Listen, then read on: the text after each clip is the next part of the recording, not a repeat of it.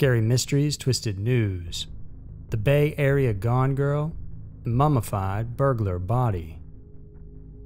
Terrifying cases of true crime and strange events. Every week, Twisted News dives into two mysterious and scary cases currently happening in our world. This week, we'll tackle the intriguing case of the Bay Area Gone Girl, Denise Huskins, and the shocking discovery of a burglar's mummified body inside the home of a hoarder. Get ready for Scary Mysteries, Twisted News. Number 1. The Bay Area Gone Girl. Gone Girl is a movie based on Gillian Flynn's novel of the same name and directed by acclaimed filmmaker David Fincher. Released in 2014, the story centers on the disappearance of a woman who found out her husband was having an affair. In what seems to be an elaborate plan of revenge, Amy, the wife, orchestrates her disappearance and murder. Her goal was ultimately to frame her husband Nick for her death.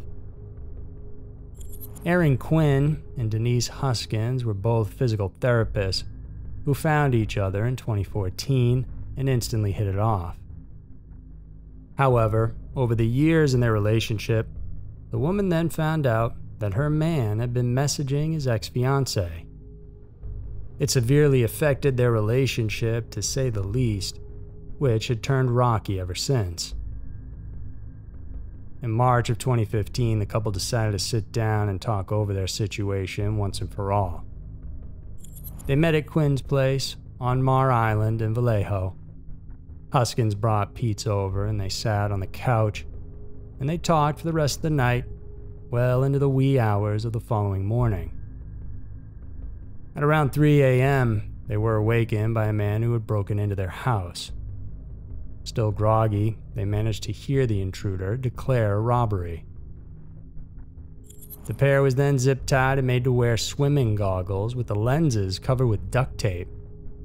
Headphones were placed over their ears, and the device played a pre-recorded message which, much to their bewilderment, mentioned Quinn by name. In it, they were instructed to take a sedative, and they were also warned not to contact the police. The male victim was heavily sedated as the burglar turned kidnapper took Huskins from their home. As soon as he woke up, Quinn called his brother, an FBI agent, who in turn told him to call the police.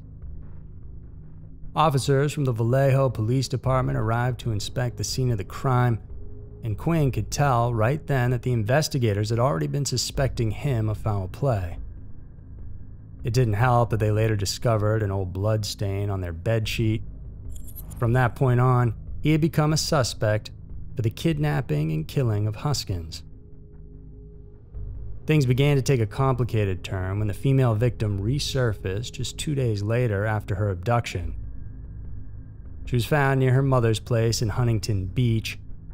Now changing their story, Vallejo authorities accused the woman of staging her own kidnapping. Despite finding each other again, the couple's trauma didn't end. The police stood firm that they had faked their own abduction. Since then, the public referred to their case as the Gone Girl kidnapping. In an interview, Huskins said they were being harassed online by strangers, mocking them of their predicament.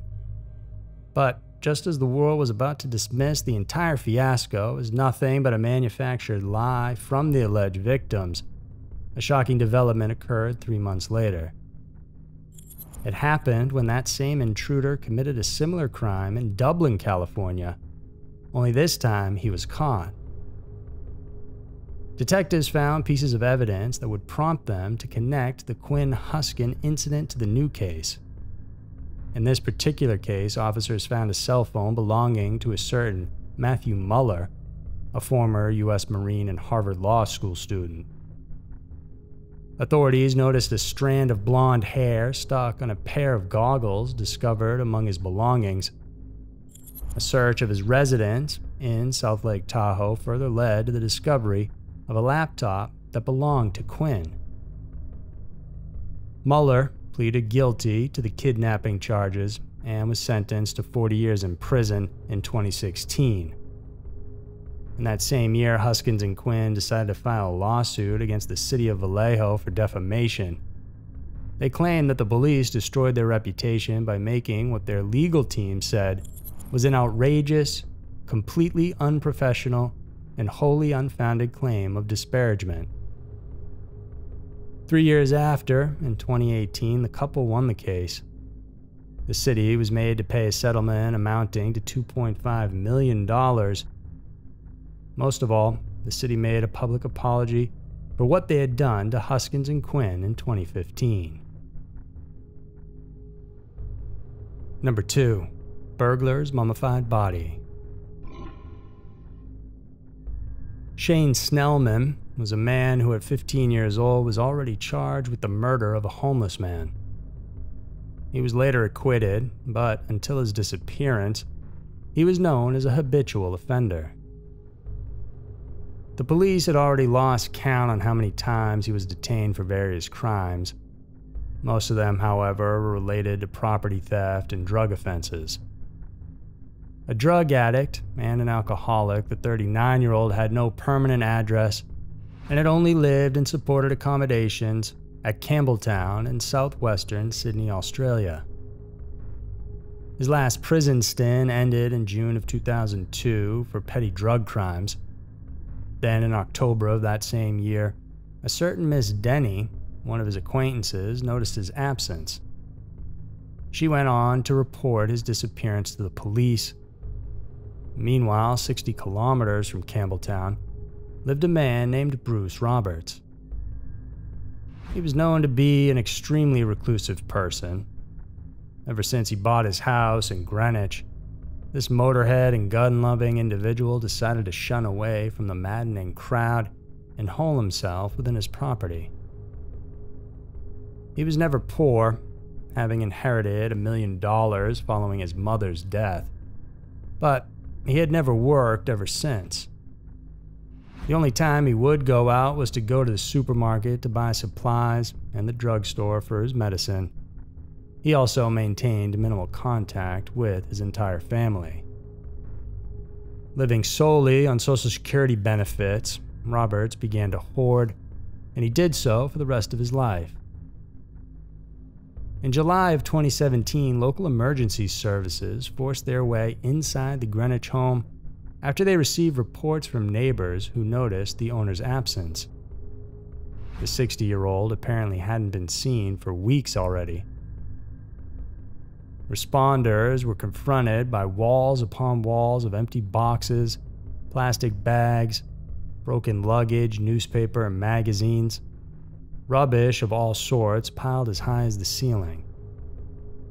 But amidst all the trash, the officers could still smell the distinct odor of a decomposing body.